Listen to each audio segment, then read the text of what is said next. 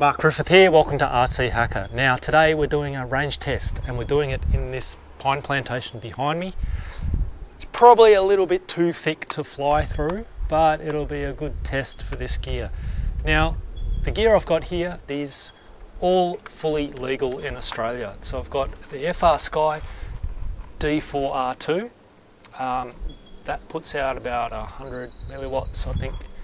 We've got a 5.8 gigahertz and 25 milliwatt video transmitter from Immersion RC up the top here, and I've got a camera down here, and we have a servo as well. A servo there just so I can see what's moving, and right now it's transmitting through to these goggles.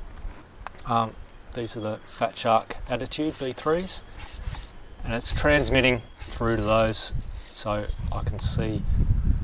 What I'll do, I'll go walking with this and the radio, and because the radio's got telemetry, it'll tell me if I lose signal with the FrSky unit, and obviously the goggles, I'll be able to see that straight through the goggles. So, FrSky D4R2 and Immersion RC 5.8 gigahertz 25 milliwatt transmitter. And on top here I've got a little cloverleaf Immersion RC as well, and on the top there as well. So let's try this out. I'm going to go for a walk down here and we'll see how far we get. Now I did this in Ecuador once before and it was quite thick jungle, and I got a certain distance. I got about 100 meters or so, but I wasn't testing FPV gear, I wasn't testing video, I was just testing FrSky stuff, but I'll link to that video below. I've also got the GPS, so I know exactly how far I end up down here.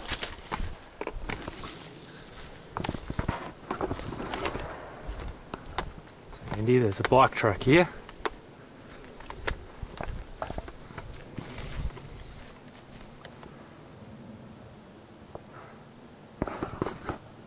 Okay, the video signal's starting to get a little bit scratchy. Just every now and then, hopefully we can see this. I can line that up.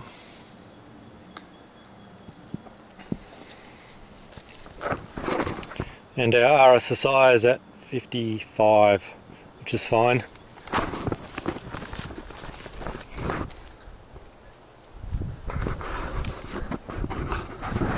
Yeah, the video signal's really starting to get scratchy now.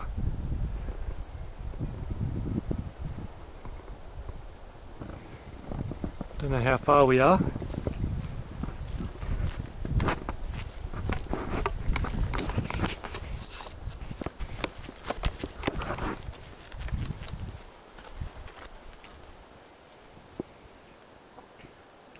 Alright, and I've completely lost my video signal now. The FrSky is doing absolutely fine though. Let's have a look. We can see that. Just about make out the servo.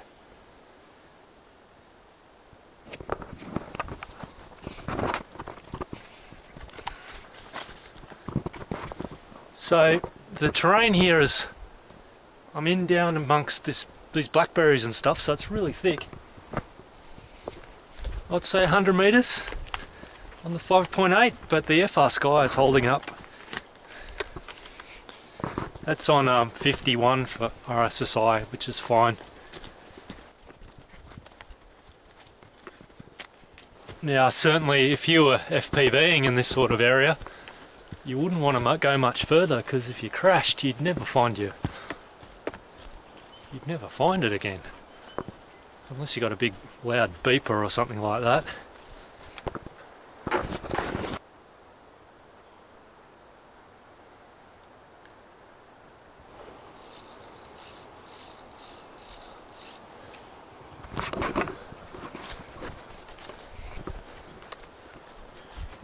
Alright, so this is probably, the signal stays, you can see well enough even as you're moving around. I'm bloody impressed actually. Let's see if we can hopefully show you that.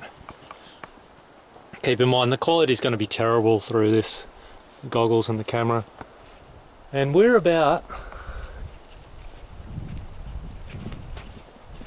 I'll have to double check on the GPS, but we are 50 meters, I think. Yeah, we're 50 meters, and there's a fair few trees back there between us.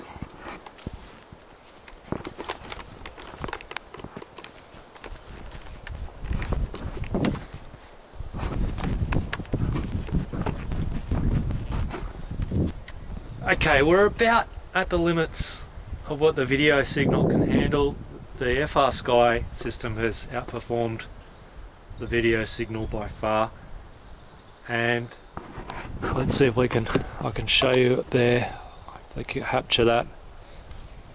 It's pretty scratchy, but keep in mind where we are. I reckon 100 meters in down here, and what I'll do,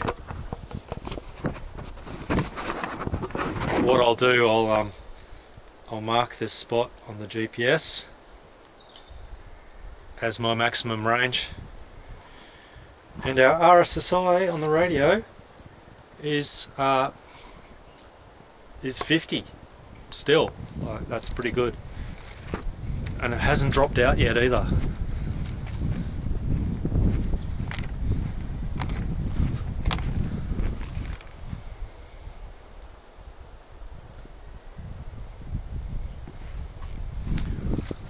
Now I chose 5.8 gigahertz right in the middle, the center frequency of the Immersion RC gear this time.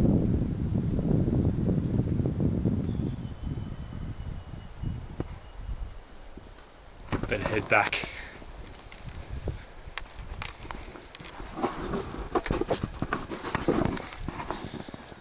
So I'll head back and we'll do a bit more of a open air test.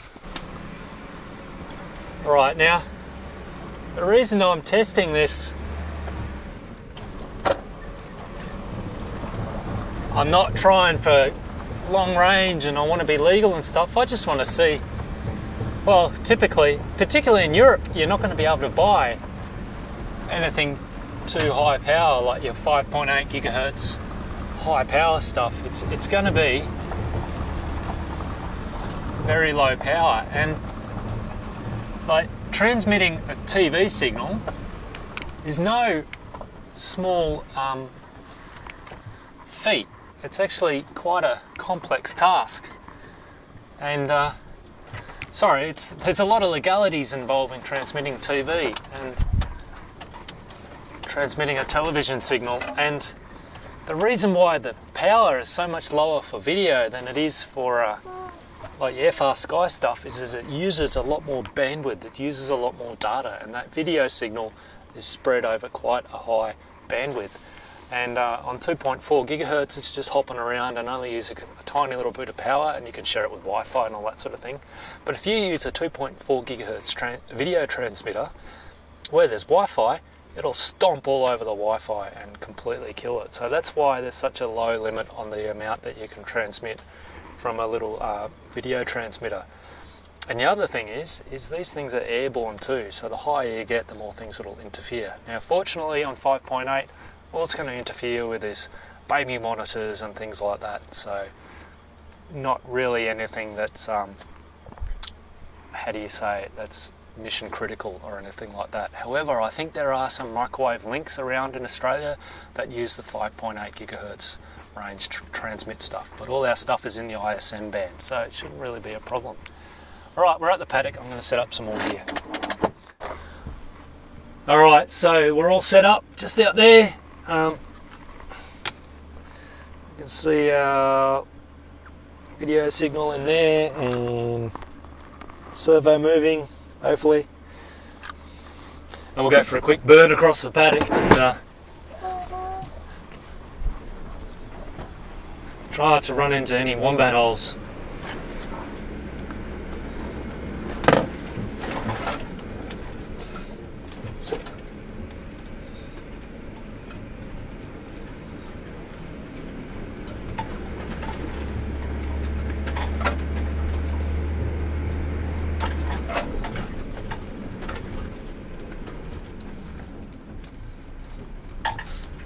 Don't FPV and drive, it's not good.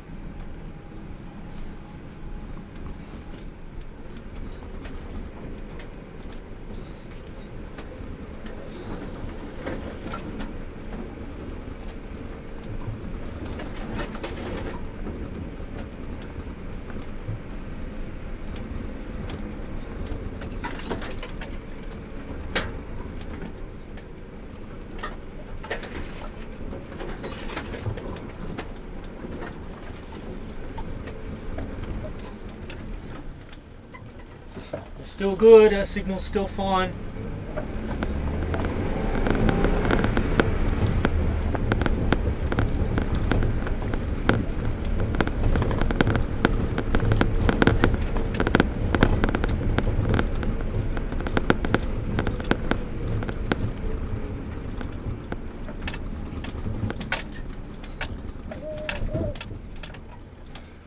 Right, now even from in the car, I've got a good signal. I'll stick my head out and it's perfectly clear.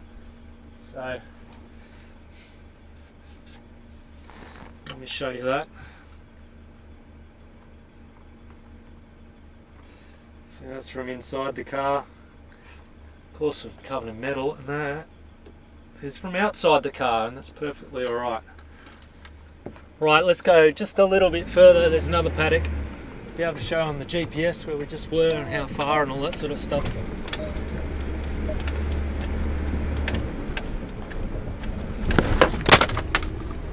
Good catch. Drop down into this gully.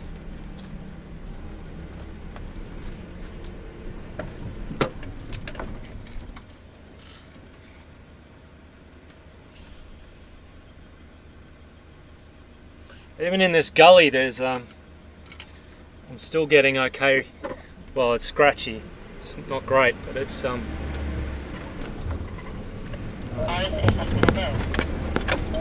there's the Taranis kicking off. RSSI low.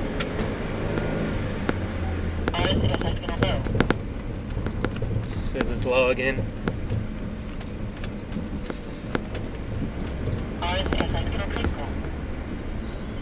Alright, Bitch and Betty says we're critical now. Although the radio is sitting down there. If I hold it out, 47, we're fine.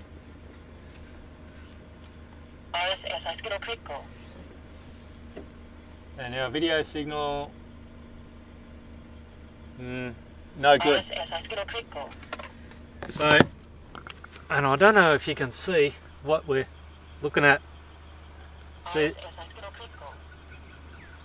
that tree line? We've gone beyond that other side of the tree line. Keep in mind that's lying down, so she's going to bitch a bit because she's lying low down there.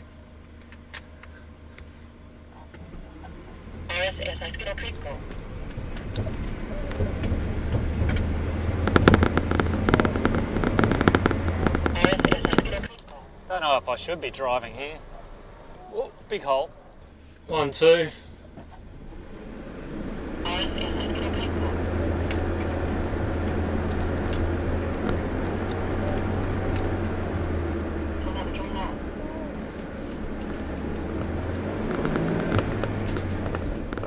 Oh, that's the Taranis finally lost.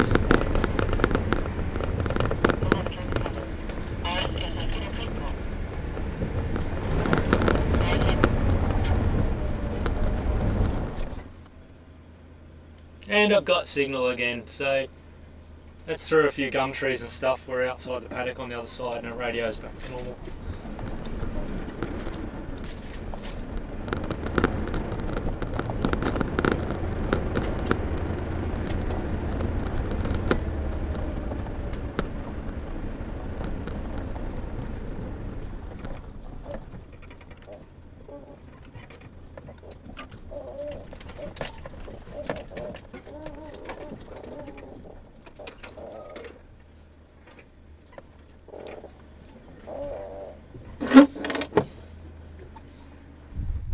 Alright, I'm going to call that tested.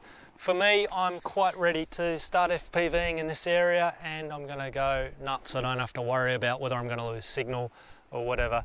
I've tested it at low level near the ground, and with the multi-rotor up in the air a bit, you're going to get a lot further range too. You don't want to put too many trees between yourself and your multi-rotor, but I found out that we can. With this Immersion RC gear, we can actually do that, and I'm really impressed with that actually. That's pretty cool, considering it's only 25 milliwatts, and I think a lot of that goes down to the receiver that's in those Fatshark goggles, that new receiver that they reckon is so good. It's nice to get hold of gear that the average person's going to buy. I know I like my open source stuff and I like doing my own antennas, but this is all off-the-shelf stuff that you can typically buy, and you can get this stuff here in Australia, and I'm sure worldwide. Immersion RC is a European company, I think, and Fatshark is Australian. Another thing to think of, you need to go and do this testing yourself. Don't just think, oh, I'll put it all together and go and fly, because you might have got something wrong. There might be a bad antenna connection, anything like that. It's always worth testing this stuff on the ground first. And another thing to remember is your noise floor. Out here, there's nothing. There's no noise floor. You know, the nearest houses are 1 kilometre away. There's nothing really at all. But the other site that I'm going to fly at as well, we'll test that out probably at a later date, but that's got houses all around it and stuff, so that's going to have a bit of noise, and wherever you are, you may have different results as well. So make sure you test your gear. The FrSky stuff is solid as usual. I typically only used it in the jungle, and I was really impressed with the jungle, and these dry Australian trees, it tends to penetrate a lot better in that foliage. And that 5.8 gigahertz stuff, that video transmitter, just 25 milliwatts, and more than enough for any legal FPV work that you're going to do. So, you know, if there's anyone raving about how they've got a 600 milliwatt FPV transmitter and all that sort of stuff, it doesn't mean a lot. You don't need it unless you're trying to go kilometres and kilometres, by which case, guaranteed these people don't have a license to do that. Not many people do. Anyway, cheers. If you've liked this video, give me a thumbs up. If not, give me a thumbs down, and I will catch you next time.